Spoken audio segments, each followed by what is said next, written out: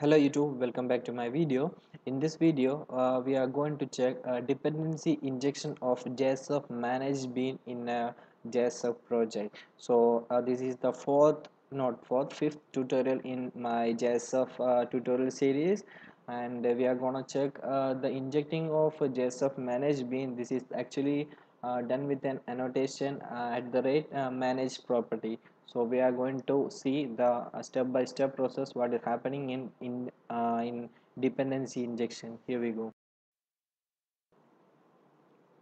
First, I'm going to create a new JSF project. So for that, select from categories web application, select next. So I'm giving the name as dependency injection. No, don't. I'm giving the name as DI testing and click next. Now I'm selecting the server as Apache Tomcat. Just click next and select the framework as Java server faces, and all others are I'm putting it as default. Just click finish. Okay, our project has been loaded. Now I'm going to create a small web function. Not this one. Our project is DS testing. Let me delete these two. Okay, I have deleted the previous projects. Now in this project I'm quickly doing a small updation modification. I'm giving a small form in this index .xhtml, and I'm going to print the form values in another web xhtml. So quickly we can do it. So it will be X not form.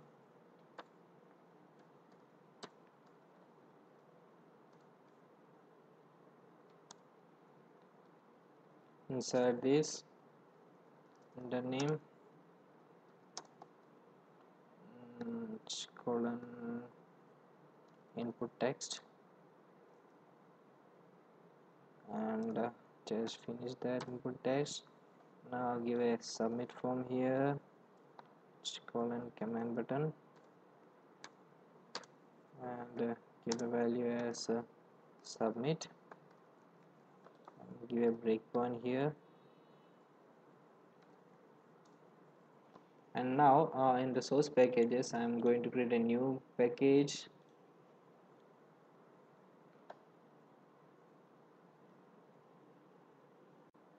I'm giving the package name as com.chilifx.com. Okay, inside that I'm going to create a JSF managed bean. So the name of the JSF managed bean is hello world JSF managed bean. So inside this I'm going to create a new new variable. So private string name. Okay, I'm getting a getters and setters for that. Get name and set name. So I have created the getters and setters of that, and now I'm going to use this in our JSF index.xhtml. I'm putting the value to that as hello world dot name. Okay, I'm going to create a welcome JSF page. Welcome JSF page. So inside this I'm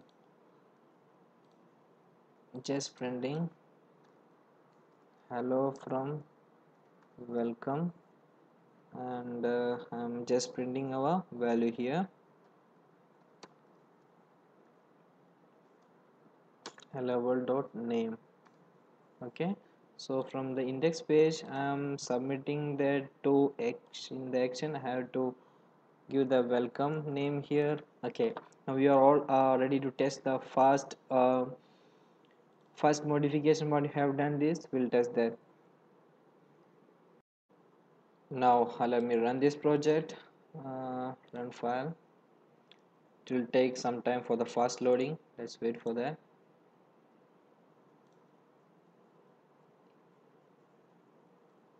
Yes, the project has load. I'm giving some name here, Genu Jawad. Let's see. Yes, now we can see the symbol form has been loaded. Now we are going to test the dependency injection here. So this hello world is now record scope. I want to make it to session scope for better understanding. So session scope. Okay, I have made it session scope. Now I'm creating another JSF page here, JSF manage bean here. The name of the manage bean, let it be message. I'm just giving for testing, just give as message.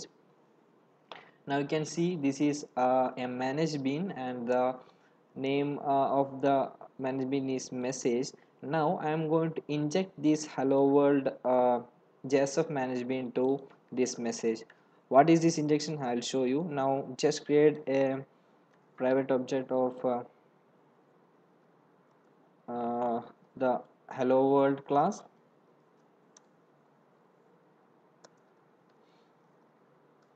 So I have created a object of hello world class here. Okay, now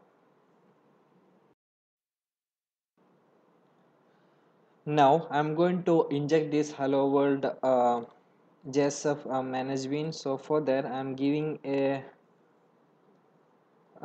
attribute here name. So name I'm giving as hello, and in the message JSF manage bean I am annotating this as manage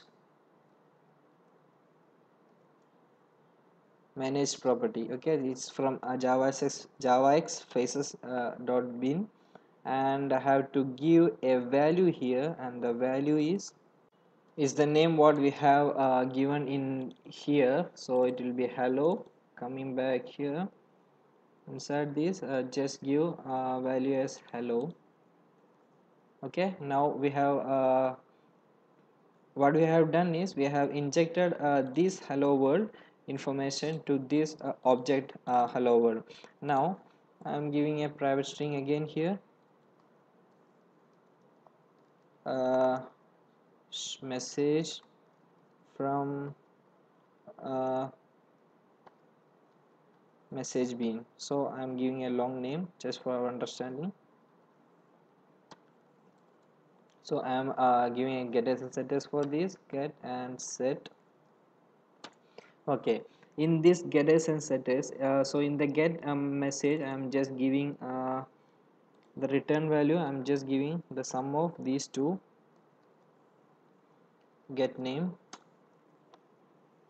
So what it will be like, we are when we are submitting this form, this will go to hello world, and then when we are calling this message, it will take the value from this hello world and inject to this manage bean. Now if you are calling this message manage bean from JSF pages, we can access the information what hello world is received from there. I'll show you how.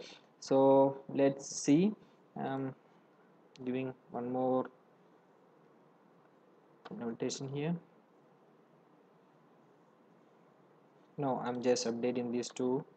uh, Hello from message bean printing. Okay, let's now going back to our welcome XHTML. I am giving a breakpoint here. Now I'm just printing the message dot message from bean. So what this happen, what will be the output of this? Let's check, and I'll explain how it is.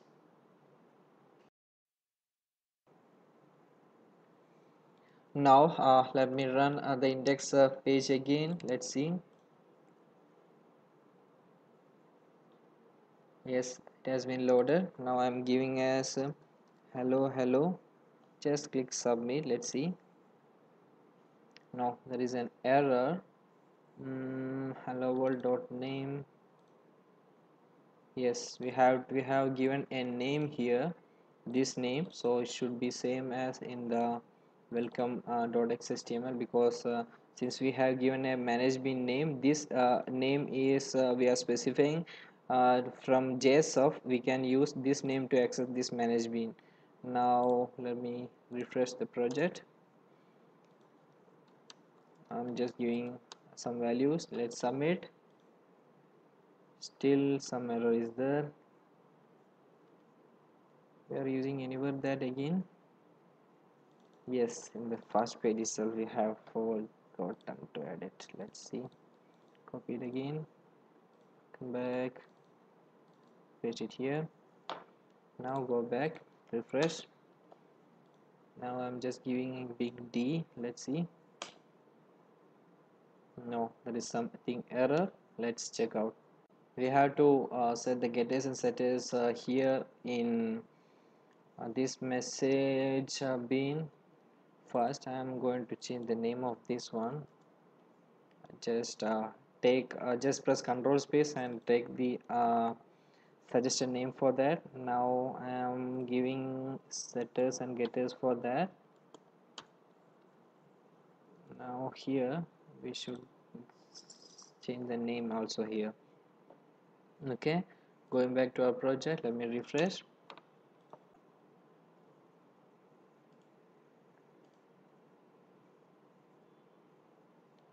Yes, I have rerun the project here. Now I am giving a name as Jamshid Jinu. Now let's submit it. Let's see. Yes, the message has been printed. So this message is directly from the form using the direct hello world JSF manage bean, and this message is coming directly from this message bean. So what just happened now? What just happened now is, once we are supplying from the index directly to this hello world, the hello world will store that in the session, and from this message bean I am accessing that value from session, and just printing that value. So the use of this injection will be coming if you want this information globally throughout your project. Okay, so that's what a basic use of a dependency injection, and further use I'll will be discussing in coming tutorials. So that's all for now about the dependency injection. I have created a small basic project for showing you the dependency injection.